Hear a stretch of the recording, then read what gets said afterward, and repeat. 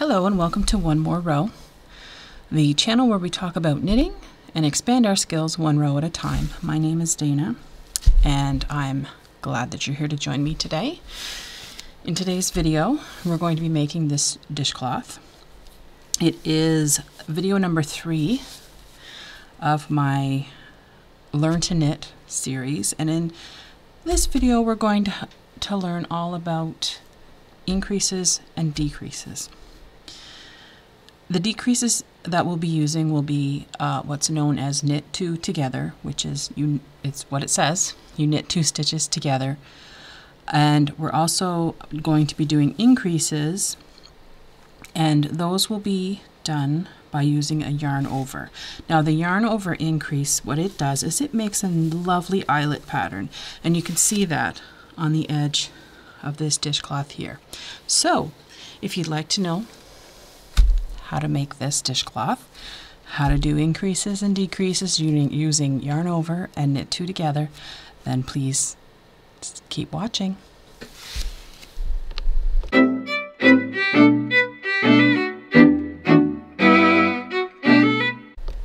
Okay, so for this project you are going to need a 100% cotton yarn in a worsted weight. Worsted weight yarn is usually designated as number 4 on the back of some yarn labels. I'm going to see if I can sort of get that in focus. I'm not sure if it will or not, but you can see that there. Number 4. And it's 100% cotton. And usually on the back of a yarn label it will tell you the recommended sizes for knitting needles. In this case it's a number 7 to number 8. Those are in US sizes because this is from a US yarn company, and it doesn't show the metric. Most of the time you will see the sizes expressed in millimeters, and sometimes you'll see it expressed in US sizes. It really depends on where the yarn comes from. But a US size 7 is the size of needle we'll be using today. And in metric, that is a 4.5 millimeter.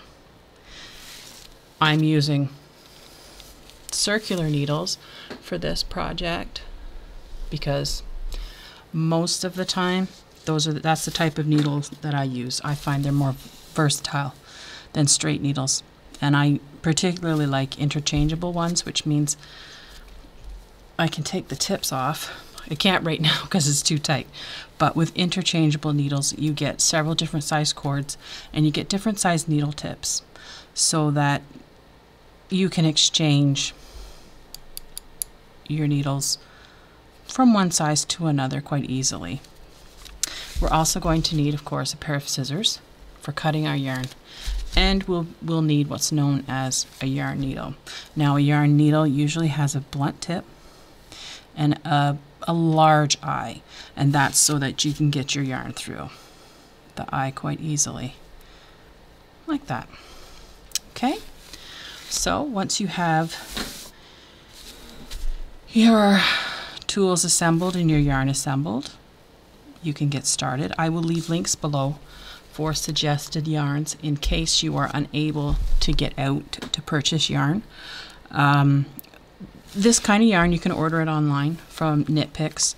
You can also buy other types of 100% cotton yarn. There's lots of different brands, and it's actually a yarn that's quite easy to find in craft stores or larger retailers that have a craft section such as Walmart. But understandably, if you're watching this in 2020, going out to the store may not be an option. So like I said, I will include links below for everything that you need to make this dishcloth. And with that, let's get started. Okay, so we're going to start off by casting on 4 stitches. So we start like we do with every cast on with a slip knot. So I'm just going to wrap the yarn around my finger, past the longer edge in between my index and middle finger, and I'm going to make a loop. Slide that off there. So I've got a little loop here, and then I'm going to put my knitting needle in it and just tighten it. Now you don't want it to be too tight. you want your needle to slide. With cotton especially, because cotton is a bit grabby, which means it's not as smooth. Sometimes it sticks a little, and you don't want that because you don't want your knitting to be too tight. You don't want it to be too loose, but you don't want it to be too tight. But that's something that a lot of times comes with practice. So what we're going to do is we're going to cast on 4 stitches. I'm going to use a long tail cast on, which is my preferred method of casting on. But if you know a different one, or if you prefer a different one, then you're certainly welcome to use that. In the video of lesson 2, I showed you how to do a cable cast on.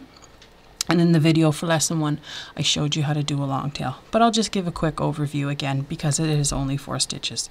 So our slip stitch counts as 1. And then we're going to take our needle. We're going to go under the 2 stitches that are over our thumb, down through the loop.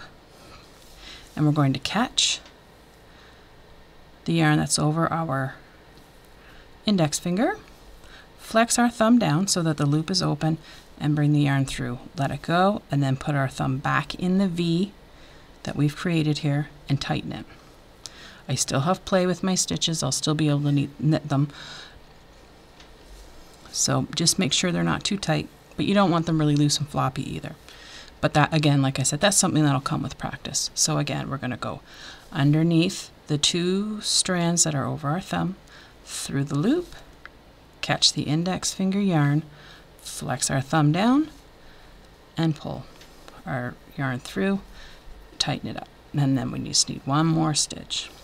Grab it, and there we go. Okay, so as I've said in previous videos, my preferred knitting method is the Irish cottage style. That's a bit of a tongue twister, obviously. And that means I hold my knitting needle like a pencil, and I tension my yarn over my right hand, and I wrap my yarn with my right hand. There are other methods of knitting which I may get into in the future, but currently this is the one that I use most, and that's because over the years I learned to knit when I was around 10, so I've been knitting for about 37 years. And what I find is this method enables me to knit for long periods of time, so with breaks, of course, without experiencing hand cramping, which I do get with continental style knitting, and to some extent with the English style of knitting it's what I learned when I learned how to knit. So anyway, on with the knitting. So you're going to wrap your yarn, if you choose to do your knitting this way, wrap your yarn around your middle finger like this, have it fall over your ring finger. Your knitting needle is being held like a pencil, and the weight of the needle is resting in the meaty part of the crook of your thumb. So that holds it secure while you make the motion of wrapping your yarn. You don't need to drop the needle or anything like that. So we're going to swing our hand around so that we wrap our yarn around the needle. It's inserted in the stitch from front to back, and then we're just going to flex the left hand needle off like that. So that's a review of the knit stitch, but I've done 2 videos so far that feature this stitch, so you should be familiar with it if you've been following along. And we're going to knit to the end. So for your first row, woo, just pulled that off, but you know what, it's quite easy, we'll just pick it up. So you knit your first row. So now we're going to start the row that establishes the pattern for the first half of this dishcloth. So we're going to knit 2 stitches, 1, 2, and then we are going to create our yarn over increase. To do that, we act just like we're going to knit, except we do not insert our needle into the next stitch. We just wrap our yarn around so that we have the yarn going over top of the needle. Then you insert your needle into the stitch, wrap the yarn around, and pull it out, and you'll see that I've created an extra stitch. So I now have 5 in total for this row, and then I'll knit the last stitch. You're going to turn your work. This particular dishcloth is done where you knit every row, so it's in garter stitch. So what we're going to do is we're going to knit the first 2 stitches, 1, 2, yarn over, so our yarn's going over our needle, going to knit into the next stitch. Now this is our yarn over stitch from the previous row, and you just knit it like you would any other stitch. You put your needle from front to back through the front leg of the stitch, you wrap your yarn, you pull it through. And now we just knit the last 2. Turn the work again, and that establishes the pattern. I'll knit a few more rows, just so that we know we've got the hang of it. So your rows will always be knit the first 2 stitches, yarn over, and then knit to the end and turn your work. And it's that simple. So knit 2, 1, 2, yarn over, knit to the end. Okay, and again, knit 2, yarn over, knit to the end. And you can start to see our pretty little eyelets that are showing up and that will act as a border. Now this cloth will get wider as we go up, so it will start to take the shape of half a diamond, and that's okay. It will be square once we're finished because we'll just turn it. So you're going to continue on like that, knitting first 2 stitches, yarn over, knit to the end, and you're going to keep doing that until we have 40 stitches in total on the needle. Once we get to those 40 stitches, I will come back and I will show you how to knit the second half of the dishcloth. So just keep knitting, 2, yarn over, knit to the end, and I will be back. Okay, so I'm back and we now have 40 stitches on our needle. If you want a bigger cloth, you can certainly continue on to your desired width, but 40 is enough for me. I don't like super big dishcloths, so this is a good size for me. But like I said, if you want to make yours bigger, you're certainly free to do so. So now for the second half of this cloth, what we need to do is we need to bring it, instead of going from a point this way, we're going to take it from here at our widest and go back to our narrowest, which will be a 4-stitch width. So in order to do that, we have to do our decreasing. So the pattern's going to change a little bit. So what you need to do is you need to knit your first stitch, but instead of knitting the second one, you're going to knit it and the stitch next to it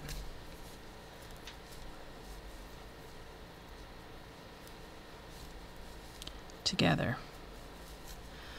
Okay, like that. So you've actually now decreased 1 stitch. In order to keep this nice eyelet running along the edge, though, we have to do another yarn over. But what this yarn over does is it makes our stitch count go back to 40, which is not what we want. We want our stitch count at 39 by the time we get to the end of the row. So to accomplish getting it to 39, we simply need to do another knit 2 together after we do our yarn over. So we're going to insert our needle from front to back through the front legs of both stitches. Wrap our yarn around and knit it just like we would if it was a single stitch. And then you just knit across all the way to the end. And I'll just do this quickly.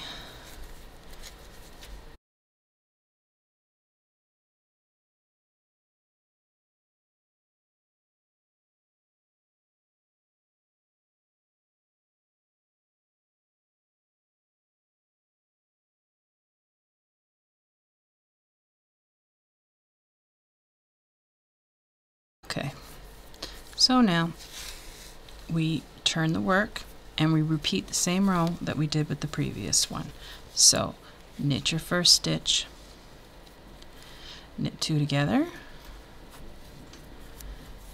yarn over, knit 2 together, and knit to the end. And you're going to continue to do this until we get to about 7 stitches. I'll keep going, but it will be off camera. I'm not going to make you watch me knit back and forth. I don't want to upload a half-hour video of just me knitting back and forth here. So I'll do the row, the next row, and then I'll turn off the camera and continue on.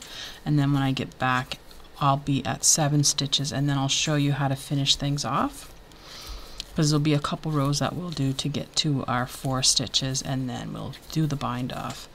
So just let me get to this point here. Okay, so quick review of what you're going to be doing for the next several rows. You're going to knit 1, make sure that's tight, knit 2 together,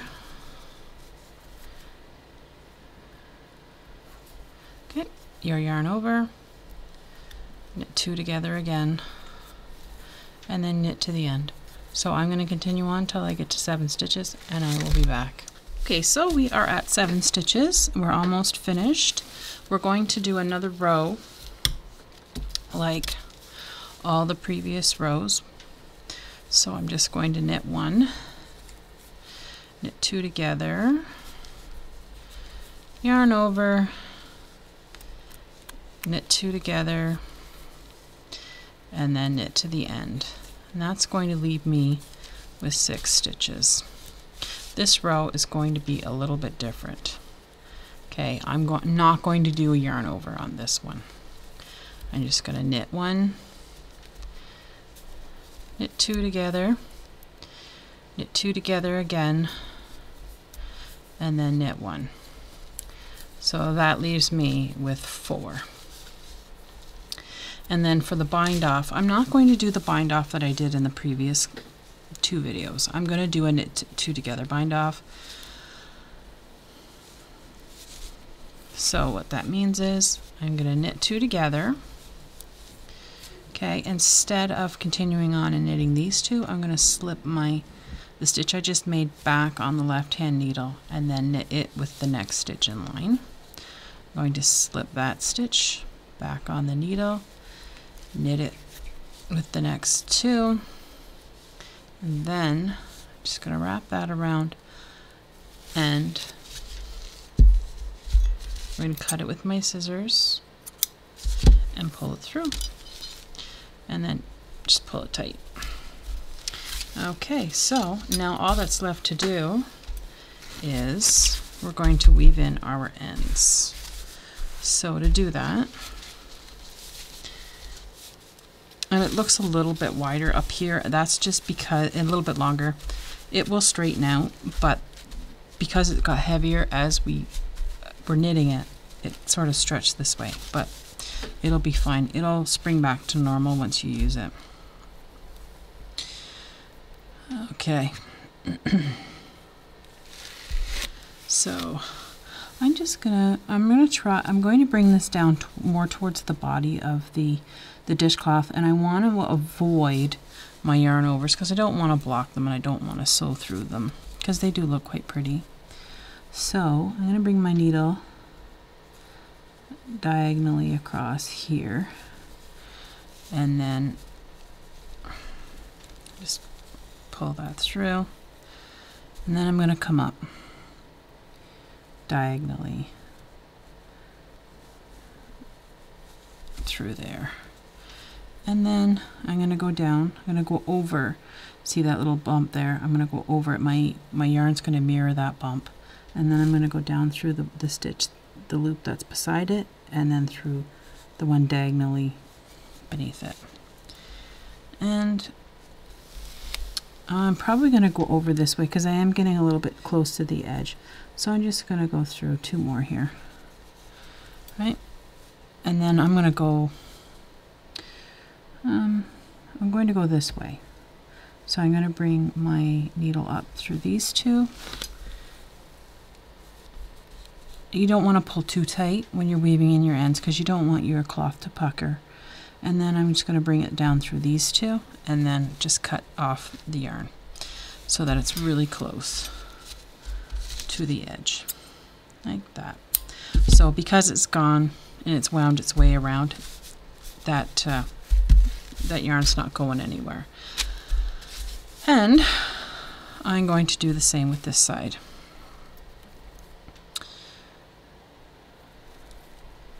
Okay, so we're just going to come down through to the body of the cloth here and pull through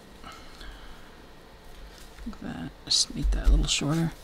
Okay, so then I'm going to go up these two, up this one, up that one, and I am getting close to my yarn over, so I'm just going to go through that loop and then come down here. And then I'm going to go over this way, a couple of rows down. So just going to bring that through that loop and that loop.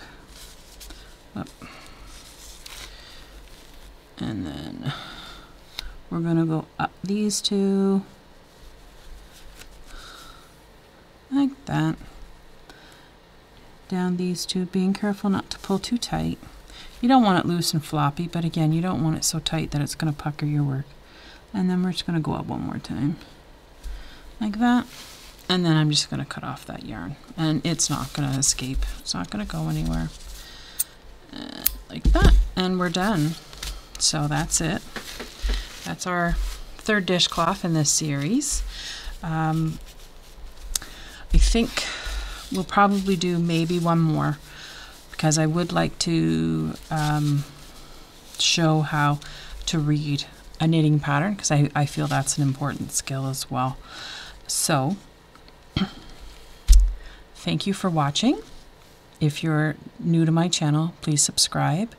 If you would like to ask a question, or if there's anything that you would like to see in upcoming videos, please feel free to comment, and make sure you hit the bell so that you can be notified when I put up my next video. And until then, happy knitting, and I'll see you later.